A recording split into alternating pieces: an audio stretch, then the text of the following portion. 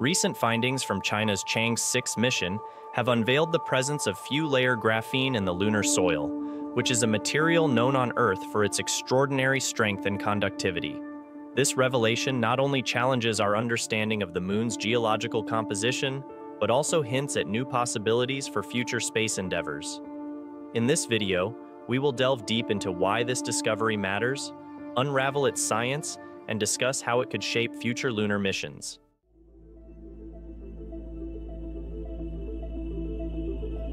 The discovery of few-layer graphene by the Chang'e 5 mission marks a significant milestone in lunar science.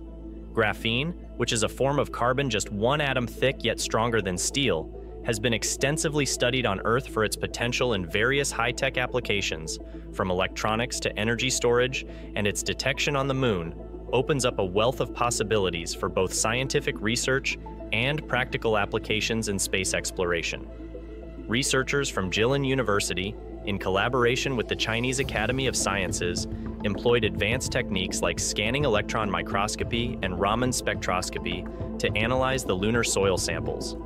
These methods confirm the presence of graphene with a crystalline quality similar to that produced in terrestrial laboratories, suggesting a natural genesis of this material on the Moon. This indicates that the Moon's surface conditions could spontaneously generate materials useful for future technologies. But why is this discovery profound?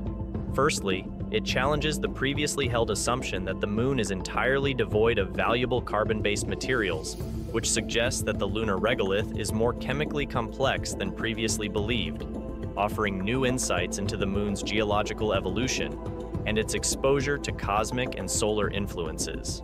The graphene could have formed through processes such as mineral catalysis, influenced by the solar wind and past volcanic activity on the Moon.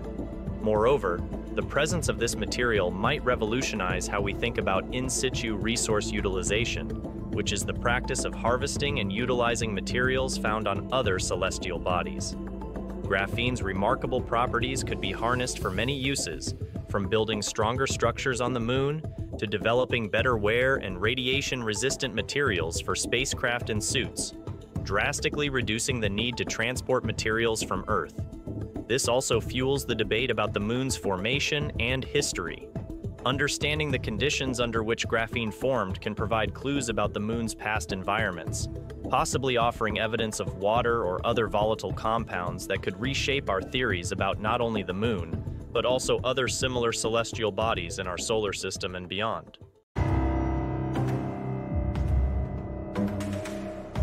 The Chang'e 6 mission, while a follow-up to Chang'e 5, aims to build on these groundbreaking findings by targeting the collection of different types of lunar material from the far side of the Moon.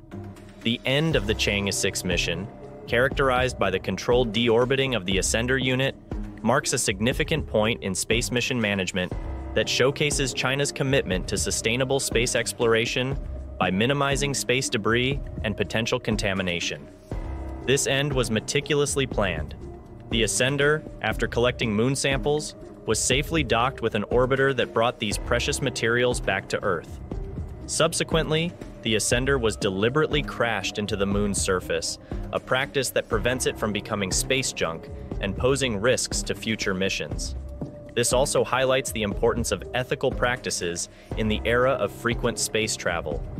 The data and samples returned by the recent mission will now be analyzed to complement the findings from Chang'e 5, potentially confirming the widespread presence of graphene and providing more data about its properties and formation.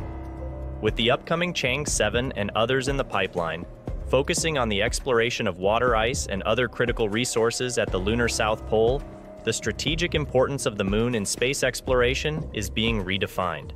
These missions could pave the way for the establishment of a sustainable human presence on the Moon, serving as a launching pad for deeper space exploration.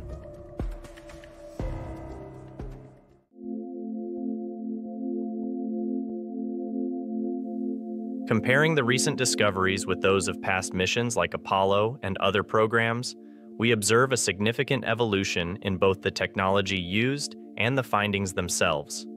Earlier missions primarily focused on collecting rock and soil samples without the capability to detect complex carbon compounds like graphene. This discovery also provokes a re-evaluation of the moon's geological narratives. Past theories of the moon's formation and volcanic history might need revision in light of new evidence, suggesting more complex chemical processes at play. This continuous learning process is what makes lunar science particularly exciting and vital. Furthermore, the potential applications of lunar graphene in developing space infrastructure highlight the practical value of these scientific endeavors.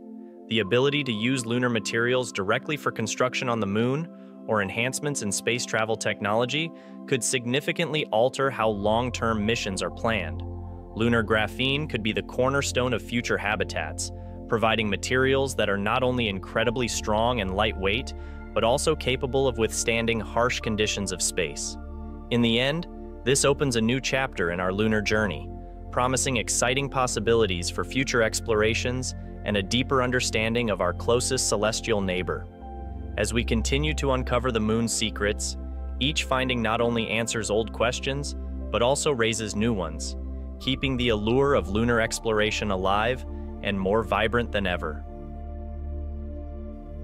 Thank you for joining this intriguing exploration of one of the most significant lunar discoveries to date.